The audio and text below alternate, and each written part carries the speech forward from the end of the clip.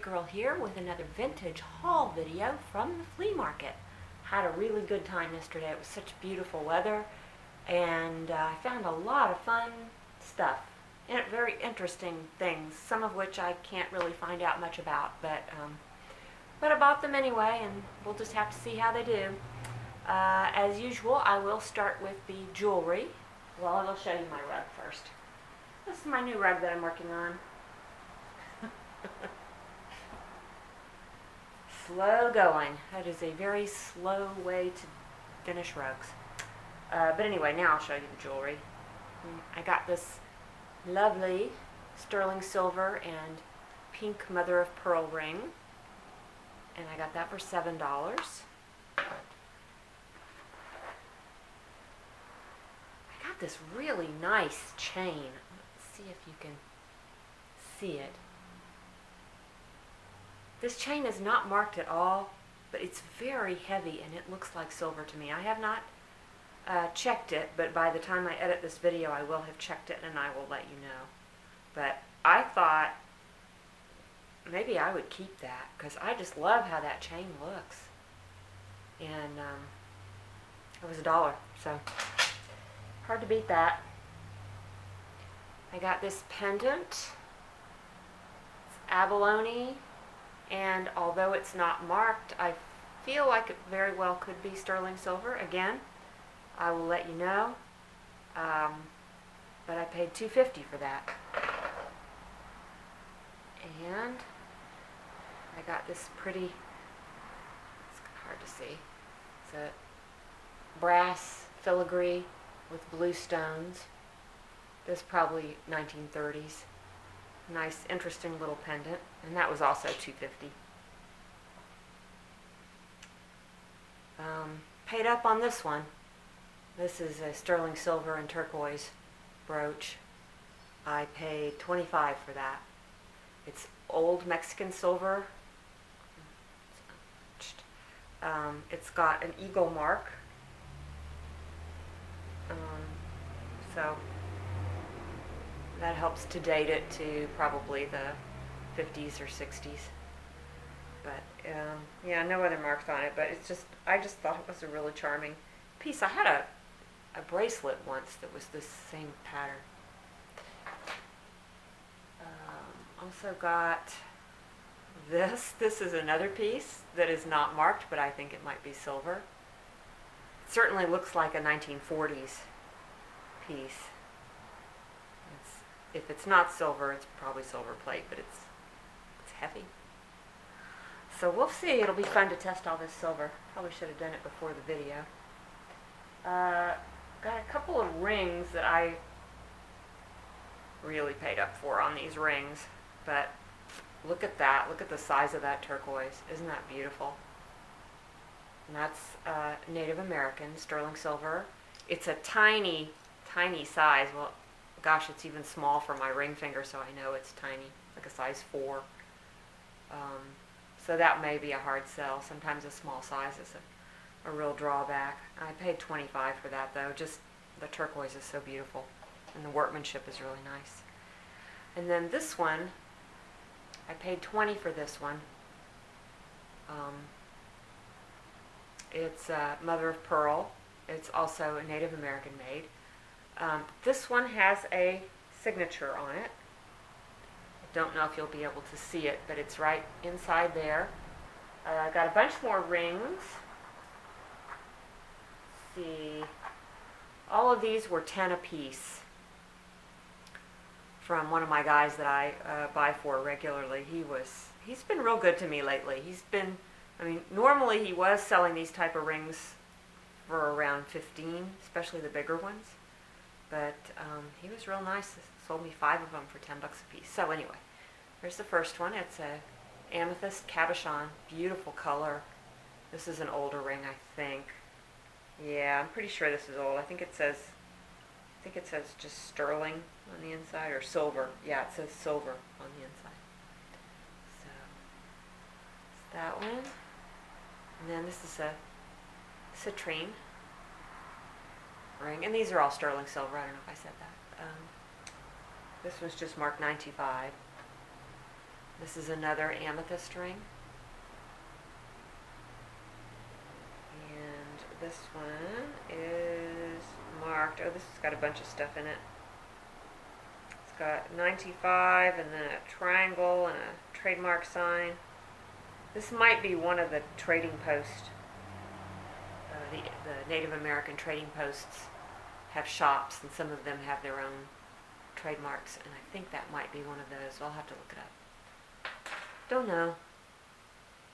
This is pretty. This is, I think that this is, I don't know what this stone is. I should have asked him. I think it's probably quartz. It's pretty clear. But nice silver work on that with the leaves and everything. This one is just marked 925. And then this is another citrine ring. Some nice big stones on that one. It's got a lot of silver in it. This one is marked 925. So, okay, that's it for the silver rings. I got this bracelet, which is just kind of fun. It's all these different polished stones. I've had similar items to this in the past that sold pretty quickly, so I just like stuff like that. And I only paid, it's $2 or $3 for that. And this is a 1940s gold filled. It's sterling silver with gold plating. And I paid $10 for that. That's a nice one. Ah. And last piece of jewelry. Yep, last piece of jewelry. This is also a sterling silver pin.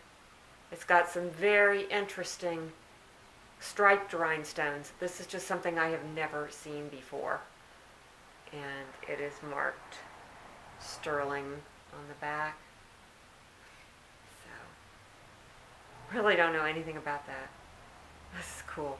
I paid $10 for that. Okay, so that's it for the jewelry. And I'll show you what I was storing the jewelry in. This is a really interesting piece. It's a carved wooden box, and it's definitely Art Nouveau. Unfortunately, the wood has darkened, so it was painted once upon a time, but because the wood has darkened, you can't really see the pattern very well, but it's got just a beautiful, all of this is painted in this beautiful pattern. And then there's the inside of it. And there's the bottom. You can tell it's really old from looking at that felt. Brown felt. Interesting. A little chip. I paid $15 for that. And I wish I knew what it was. I've never seen anything like it. But I always buy weird things. Got a couple of brass belts. This one. That's a little waist, isn't it? It's a little tiny person belt. And this one. This one kind of has a Native American look to it. Style, anyway. And just like that. These are, I think, probably 1960s, maybe early 1970s. And I paid $2.50 each for those, so I was happy with that.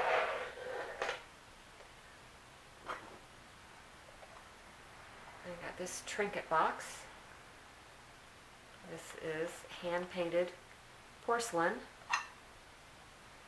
Nothing on the inside. But here has lots of information. It is a Limoges box, and it was made for Tiffany and Company. These are rather plentiful on eBay and Etsy. I found quite a few of them. They seem to sell in the, I think I can get at least 30, I think. And I paid $10 for it. So that's not too bad. I'll just show you these real fast. These were well, these two things I bought for my husband because he's a bridge addict and he teaches bridge also. So I think that maybe his students might get a kick out of these things. This is a really old Culbertson New and Complete Summary, and it's kind of like a cheat sheet of bridge. It's got a little index here, and it's all the, you know, what the different bids mean and how to respond, defense bidding, takeout doubles, penalty doubles. However, I think because styles of playing change that a lot of the information's out of date. So it's just more of a curiosity, I think. And then this is called Bridgette, and it's a game. It's where two people can play bridge. And Rob and his mom they do practice hands. And so I thought maybe this would be fun for them. And it's still in its original wrapping. It's probably, I'd say 1960s maybe. And then this last thing I bought was for me. This is a little book of pottery and porcelain marks. English pottery and porcelain marks. So always useful to have those kind of things on hand. I paid $3 a piece for those, so a little high.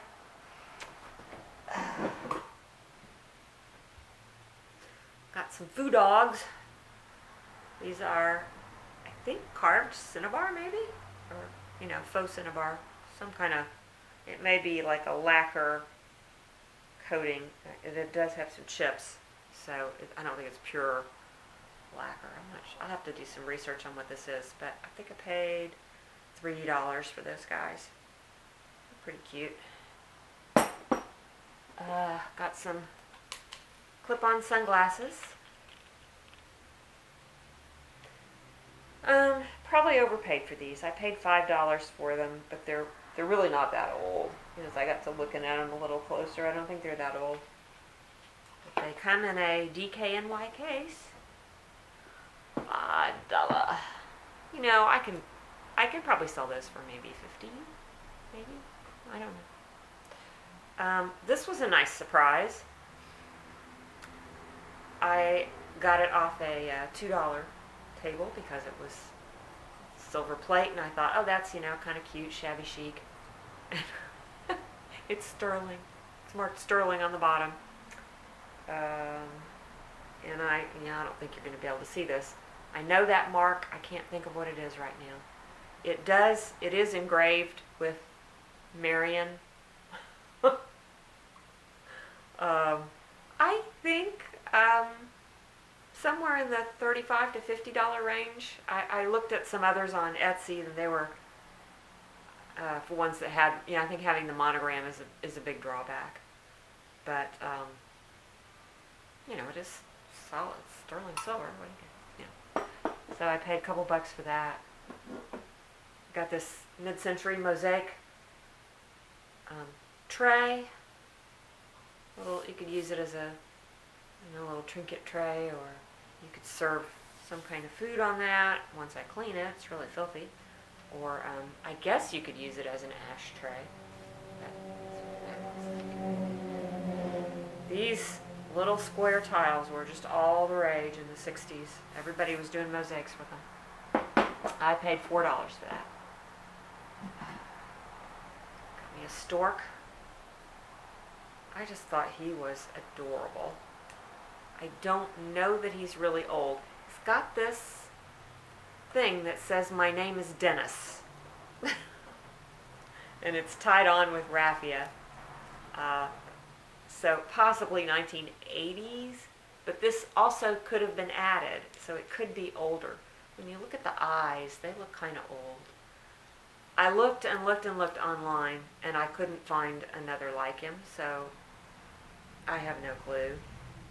Looks like he's got an inventory number on his foot, but I just thought he was kind of cute. I may take this off to sell him if I can't figure out what it is or if it's something well known. I don't think it is, though. I got another one of these shell coin purses. These always sell very well for me in the $15 to $20 range. And this one, it's not finished as nicely as some others I've seen, but I thought that the shell was especially pretty. Purple, the purple shell. So I'll probably price that at about $15, and I paid, I think I paid $2 for that.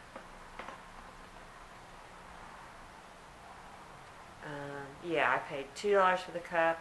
Yeah, I think so. And then I got this lighter. It's still new in the box, a Ronson lighter. These, they don't sell for very much. It's got a leather cover on it. Never been used. Probably 1960s or 70s. This was a premium that they gave away when you buy a 1000 series Ronson shaver. Got a free lighter. So somebody probably didn't smoke, so they didn't use the lighter. But anyway, that was $1. Here is my "what the heck is this" entry for today. This is a wooden hand-carved wall hanging. It looks to be very, very old. It is Asian. The guy who sold it to me had no clue. He had gotten it doing a garage clean out or something like that, and he said he even had an Asian expert friend look at it, and he didn't really know what it was. But I just fell in love with it. I thought it was great. And it was $5. And then from that same dealer, I was quite interested in this little purple, or I guess it's got purple and, well, I guess it's purple luster. Anyway, a pretty little plate, and it is marked JPL France on the back. I just thought it was really sweet. So he sold me that for $5, and he threw in some freebies. So I got this blue willow plate that has a fascinating mark on the back. And you're not going to be able to read it because I had a hard time reading it. The only way I know what it says is because I found another similar plate that had a better mark on it online. And it says Libertas, and it has a picture of an eagle, and it says trademark in Canada and US, and it says made in England. But I also found that this Libertas mark originally came from Prussia. So I'm kind of confused. But anyway, I think it's a pretty old blue willow plate, and I think it'll sell for about $15 based on what I saw. That's just a guess. And then I got also this is just a little Japanese hand-painted tri-lobe, kind of a lotus plate. No marks on it or anything. Has kind of a luster finish on it. I don't know. He gave it to me for free because it's not his thing, and he was just getting rid of stuff, didn't want to pack it up. Got myself a little dish towel with kitty cats on it. This is for me. I always pick up linen dish towels if I find them for a good price. And this one was $1, I think. This is one of the coolest things I bought. It's a powder horn. It's missing the cap, I guess you'd call it. But look at the engraving. Isn't that just spectacular? That's just so Victorian, that little bird. And I have no idea what this is worth. I paid $8 for it. I'm going to have to dig a little deeper. So, I don't know. I'm thinking it could be fairly desirable. That nice engraving on it. Sorry. I got some more Florentine pieces. These ones are they all have the Florentia label on them. They're all from Florence, Italy. Just little wall plaques with paintings, well, you know, representations of paintings on them. Very Hollywood Regency. I paid $8 for the 3 of those, and I could probably get 25 maybe for the 3 of them, maybe something like that. Got a box. This is a turned wood, nice wood. I think it might be walnut, really pretty. But I like this because it's got that and it's got that. It's like 2 boxes stacked. There's the bottom, no marks. Got that for $3. A piece of Murano glass that's so unusual. I've never seen a form like this before, and even the inside is pretty. It's got like little flecks of silver with controlled bubbles, and there's the original label. That's made in Italy, Murano, that's all it says. So I paid $10 for that. I got this tuning thing for tuning your instrument. A broken box. And paid, I think it says $3, but I think I paid $1 for that. I've sold those before. They sell, they don't sell for a whole lot. Picture frame. Hollywood Regency. This is the brand is Burns, I think, and I've sold those before too. It's a nice quality frame. It's got the glass. And the last thing I have to show you is this is a song and service book for ship and field. There's the front of it, and it's mostly a hymn book, but it was published in 1942 for the Army and Navy, and it's just got a lot of hymns, and then it's got things in it like how to conduct a military funeral, and it's got a Jewish service and a Protestant service and a Catholic, a Mass of Christ the King. And I did find some of these online, and you know, I only paid $1 or $2 for it, and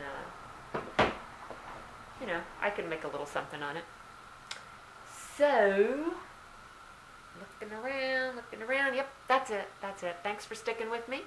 All these things are, or soon will be, for sale in my Etsy shop at vintagedazzle.etsy.com, or a few may go on to eBay. Goodness, I've got the bread machine, the washing machine, and the traffic outside, sorry. On eBay, where my username is Carolinux. And please like this video, give it a thumbs up if you enjoyed it, and subscribe if you haven't subscribed, and I will see you next time. Bye.